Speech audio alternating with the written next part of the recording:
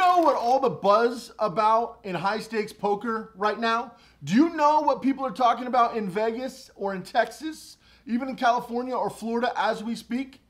Oh, it's not that sweet straight flush and winning big pots. No, it's the crypto crash. Janet Yellen was talking about immediate regulation of stablecoins because they broke. Stablecoins broke away from being pegged to the dollar, as low as 70 cents to the dollar. Not good. Privacy coins were brought up like Monero, and with Bitcoin being half of what it's trading for last year, its all-time high, a lot of people are abandoning ship. But the poker community and the crypto community is kind of tight-knit, because when you're scooping big pots, you need some place to put the cash, right? Well, crypto has been a popular haven, and NFTs, but a lot of things are changing with regulations and people looking at diversifying, because privacy coins and the value, like Monero, which the reason Monero is not taking as big of a hit percentage-wise as some of the other cryptos is basically because Monero is one of the few cryptos that is actually being used. That's why I recommend it so much. The reason I recommend Monero is because it's a use case coin. At PrivacyX or at other businesses, Monero is a use case coin, where a lot of these coins are basically Ponzi schemes. You buy and you hold, and you buy and you hold, and you take the dip and you hold, and you buy and you hold, with these dreams of it going to a billion, zillion, trillion, and everyone gets rich. I saw a statistic yesterday that almost every institution that's in Bitcoin currently is upside down, and over 46% of people currently in Bitcoin alone, I'm not even talking about all the other coins, are upside down right now. You do realize for you to make a bunch of money, other people potentially have to lose it. The money has to come from somewhere, right? Well, today, in Operation The Future of Crypto, we're going to break down some very important things. Let's get it. So I've talked about Monero a lot on this channel and talked about why I think it's a good coin to use. Most of these coins sell the dream, and eventually Web3 will be here. Eventually DeFi will solidify. Eventually the markets will change. It will no longer be the wild, wild west. Putting your crypto in a safe, secure place now more than ever is vital. I'm getting an onslaught of emails, literally so many emails. The first time in PrivacyX's history that I've got so many emails that I didn't put out videos the last couple days just due to email. I'm actually at a point where I'm going to have to hire somebody to help manage my email, because I get so many people asking me all these questions. It is just insane. It is absolutely insane with the fear there is in the market. The fear index broke off. Now, will crypto come back? Yeah, the people buying right now, buying in the dip, it's gonna pay off massive. Obviously, that goes without saying. I'm personally buying a lot right now. I'm a big spender right now in a dip like this, because yes, it's gonna come back. And even if it goes a little lower, it doesn't matter. It's gonna go supersonic soon. We've had these dips the last 3 years. We've had way worse ones in 2017 and 2020. Of course, that goes without saying. In 2020, the needle broke off and then shot to the moon. Everyone talks about the moonshot and the little moon boys out there on social media, but a lot of people don't talk about how hard it fell in the beginning, right? And if you look at where crypto, the lows of each year, it was actually surprisingly low. In fact, the last 2 years, the lows of Bitcoin were actually lower than they are today. So a lot of people tend to forget that, and every time something goes down a little, it's doomsday. It's the end of the world. Well, there are some things you could be doing right now. A lot of people were asking me, where is the safety in the market? There really isn't any safety as far as not losing money. What you need to be doing is cost averaging, in my opinion. This ain't financial advice. You do whatever you want to do. But cost averaging right now is gonna really pay off big on the upside, in my opinion. Now, as far as the stock market is going to bust. The stock market is going to blow out the back, because do you know who the largest investor in the U.S. stock market is right now? The U.S. government. That should not be a thing. That should absolutely not be a thing. And when the U.S. government's profit of the stock market, I mean, the Dow was trading at like, what, 31? Okay. It should be at like 24, 22, if it wasn't for what the U.S. government's doing right now. We are heading into recession. Make no mistake, the US is heading into recession, and that is actually a good thing. And being able to control your assets, I've talked to about 6 or 8 clients in Germany the last couple of days. The German government is getting ready to seize assets from its citizens. That's how dire the situation is. The United States is talking about another COVID breakdown, coincidentally through the midterms in October, November. Mark my words and mark this video and come back and watch when we go into another miraculous lockdown in the next couple of months. It's going to happen. And watch when they do asset forfeitures in places like Germany or the UK or France, definitely in Canada. They're gonna seize a ton. Have you looked at the Canadian books? They're gonna seize a mountain of assets. If you're a Canadian citizen or Australian citizen or German citizen. Now, Germany's more out in the open than probably any other country right now. But if you're in any of these countries, your assets are going to be taken from you very soon by your government, which is absolutely insane, by the way. Absolutely insane. But that's getting ready what's going to happen in those countries. And I'm getting a ton of clients in those countries because we're able to help them completely avoid that situation. If you want to check out the Ghost program and come Ghost before this happens in the US and all the other countries, you can check out the first link down below. But frankly, we are growing at rapid succession because of this totalitarian laws that are being pumped down our throats on a regular basis. Now, where do I think Monero goes from here? Well, I think Monero is gonna stabilize. I think Monero is going to be the quote-unquote second. It's gonna break off and be the currency of the internet people. The people who make money online, the people who build businesses online, the people who have a portion of their life online. Monero is gonna be the go-to because the government cannot control it in any fashion. They can try to outlaw it, which they're going to do, but the problem is it's gonna set them back, and no one wants to be that one because it's gonna set you back drastically. You've seen that El Salvador bought the dip, right? They just bought another, what, 20 million in Bitcoin. That's gonna pay off good for El Salvador, big picture. And Bitcoin having the target on its back is vital. That actually helps people like you and me for the real coin of the internet, which is Monero. It's not, Bitcoin has value, but it's ultimately Monero. We've seen the Ethereum network just blow out the sides multiple times. We've seen what happened when the metaverse for the Bored Ape Yacht Club, and when they launched, or actually there was a couple metaverses that launched, and it basically blew out Ethereum. There was a time where it was more than 1 ETH for gas fees. That's not even realistic. Gas fees need to be almost nothing. And it was literally, there was a time at its peak that it was more than 1 ETH for a gas fee. So that doesn't even make sense. That literally does not make sense.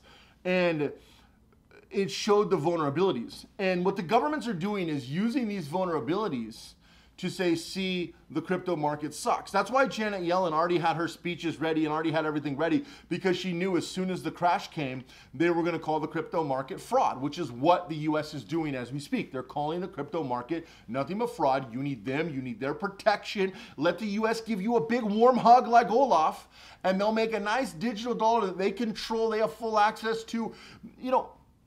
Have you ever watched a cop show? Have you ever watched Cop Show? Let me ask you this. Have you ever watched any cop show? I'm not a big TV guy myself, but any cop show. Now, when they have a suspect, not even a criminal, not even somebody who's been tried by a court of their peers, but when they just have a suspect, what do?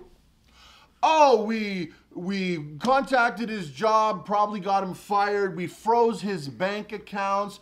We went after everyone he knows. We made suspect lists of everyone he knows. We added them to our suspect list. We're going to dig into their life. We talked to his credit. You haven't even done anything. They think you may have done something, and they will literally wreck your life. So if they can do that when they think you've done something, what level of control do these, quote, governments have? Well, God mode control. And a lot of people in their little lives, their daily lives, forget this on a regular basis. I mean, they could pull records that are sealed. They could enter your, oh, you got to get a warrant. No, they don't. Oh, I thought I heard something. Oh, I thought I heard somebody say, help. And they just burst it. It happens all the time. In fact, I've known a couple clients that this has happened to, where they suspected them of illegal activity. And this is in the US. Forget other countries. You have zero rights if you're outside the US. US, at least we have a couple rights. We have the Constitution and a couple things. Somebody could say, help. It could be on the radio, or it could not happen and a cop bust. I thought somebody was in dire shape. And then while we're already here, let's look around. And then if we see anything, that's a crime. And if we think we see anything, we're going to seize it. Also, if we suspect you of a crime, we'll seize everything you have because we think you may or may not have done a crime. I mean, it's preposterous.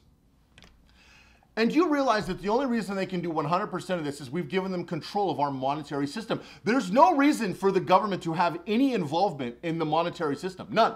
Zero. There's zero reason for the government to have any involvement in the monetary system. Tell me a reason. Tell me a reason. Why? I get snarky comments on my videos all day, every day.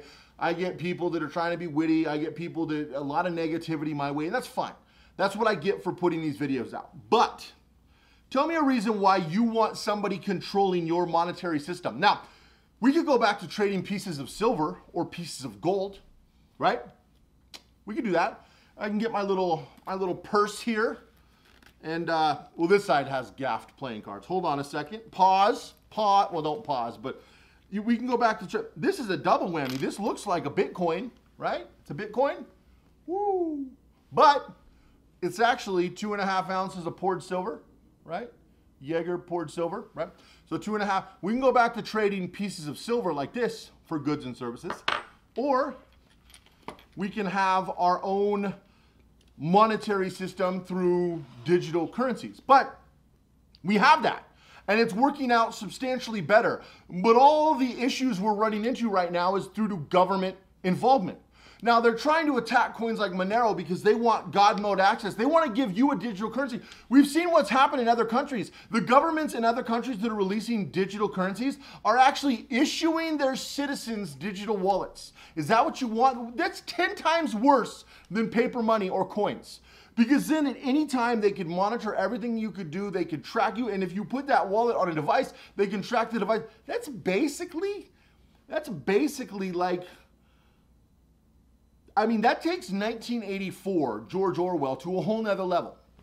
That's insane. And that's where we're going.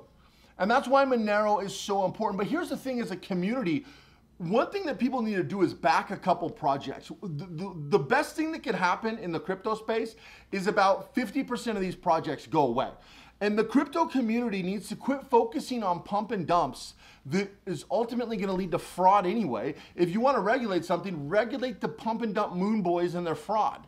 But the fact is, if the crypto community does not focus on one coin, being Monero, for example, the only currency, in fact, coin that I'm focused on is Monero, currency-wise. Software-wise, Ethereum, if 2 ever launches, that would be great. There's other projects that are competing with Ethereum. Now, I'm not anti-competition. As an entrepreneur, I'm all about competition. But I'm talking about as a currency. See, crypto is crypto, but it's not. There's a whole bunch of sub-industries. There's industries focused on gaming and NFTs. There's industries focusing on Web3. There's industries focusing on DeFi. So we need to break these apart and focus on a couple core ones. And for currency and for exchange, something like Monero has a lot of value because it has the properties of a real privacy coin. Just because you use Monero doesn't mean you're breaking the law. I use Monero and I don't break the law, and I pay my taxes and I do all the things right. And a lot of you probably do as well. And if you don't, that's on you, not on other people. And we don't need the government saying, well, because of potential money. Where? That's your problem. That's a you problem. We can't make your problem everyone else's problem. And this is the problem in the crypto market right now today. And Monero is under a full-scale attack. The government wants to get rid of Monero and usher in the Fed coin. In fact, there's been more research done on Monero than probably any other currency, with the exception of Bitcoin, obviously. But Bitcoin's technology and where Bitcoin is, and you look at the Lightning Network, it's not, I mean, and also you look at the pathetic fight over Bitcoin and Bitcoin Cash and all the different forks, it's not. And then you've got people like this Craig Wright goofus who pretends to be Satoshi, and he's not even close. He doesn't have the right temperament. Yes, he's a smart guy, but everything he talks about is the antithesis and the complete opposite of what everything that was put out back in the original white paper of Bitcoin. So the whole thing is a disaster as we speak. And the crypto community coming out and standing behind crypto. The problem I'm seeing is nobody wants to stand behind crypto. Everyone wants to be in the shadows. The problem is, you know, if everyone's in the shadows, who's going to be fighting? If everyone says the other guy will do it, who's going to be fighting? That's part of the reason I come out and make my videos. And I have a tiny voice. And I appreciate for those of you who do share my videos, it means a lot because it helps. It helps spread the message. And the fact of the matter is, if we don't do something quick, we're going to end up with the Fed coin in a digital dollar. And you do not want that. That will end freedom and privacy for the world. The only, you know where it goes from there. I'm not even going to say it, but you know where it goes from there, and it's not good. We cannot have digital money that is controlled by the government. There's literally nothing worse. There's nothing worse. That makes slavery and life in prison almost look appealing for a lot of people. I don't think most of you fully comprehend how bad it will be and the amount of laws that you will lose, the amount of rights that you will lose, the amount of freedoms that you will lose if they have that level of control on you. I don't think most of you can even remotely comprehend it. Privacy is a right, and it's a right that needs to be protected. And if people don't start standing up, you will lose your right to privacy. And Monero is a very important project that needs to be protected, in my opinion. Now, you do whatever you want to do, but we've got to quit with these pump and dumps, with these, I see so many coins in the privacy space that add value. And I think that's cool, and we should back them. But the problem right now is the confusion in the market. The market's tiny. We're less than 1.5 trillion now. That is, gold alone is 12 trillion, okay? 12 trillion. That's just gold. That's just pieces of gold. The crypto market's a baby. And if we're not careful, it will dissipate even further, and then it won't matter. It'll be some small, it's already a small fringe thing. The crypto market should be $20–25 trillion right now if it was done properly. But because of the intervention, it's falling apart around us, and we've got to take action. So Monero and these other coins that already have proven themselves, the value is obvious. The value is obvious. A lot of people are asking me, what are the best markets to get in right now? Producing land that actually produces something, whether it produces rent, produces food, produces anything, land that produces. Gold and silver, precious metals, are going to hedge. They're not going to moon, but they're going to hedge. And then crypto. The stock market's a bust. The bond market's a joke. You know, I mean, investing in the stock market at this point and investing in standard homes and regular real estate is a disaster. If you buy a home now, it's going to be worth 50% this time next year. Probably sooner than that, but realistically, the bubble's on the fringe. We've seen what the markets are doing. So I want to talk about that because I get a lot of questions on that. And today's video obviously was just more a little bit all over the place. But these are questions I get a lot. And frankly, I think that the fight for Monero needs to be put together, and more people need to stand up for the value of this coin. You know, and even on the tax side, it's not really that big of a deal showing transactions and paying taxes on your money. I'm not pro Monero to be anti-tax. Now, do I agree with the tax system? No, and I've talked about that in videos, but that's a whole separate topic. That really doesn't matter, because what matters now is not letting the government control the monetary system, because if they control the monetary system, they literally control everything. And you need to understand that. So, appreciate you guys checking out this video. Have an amazing day. If you haven't already, make sure you subscribe. Put out new videos all the time. Privacy is right, and it's right that needs to be protected. And if you don't protect it, I don't protect it. You bet the big governments and the corporations will not protect it. They want to end your right to privacy because that gives them the power. If they own the money, they can say no when you go to purchase something. You go to purchase a gun in the United States. Nah, we have a constitution. Who cares? Who cares? You go to purchase a medicine. Nah, we don't think you need it. You go to purchase your favorite food. Nah, we don't think you need it. Also, we're tracking everywhere you go, everything you do. Also, what have you been saying about us? What have you been doing on social media? This is the social credit score, guys. Do you realize that the final piece of the puzzle for the social credit score is controlling the money? And a digital currency does just that. Have an amazing day, guys, and I'll see you in the next video.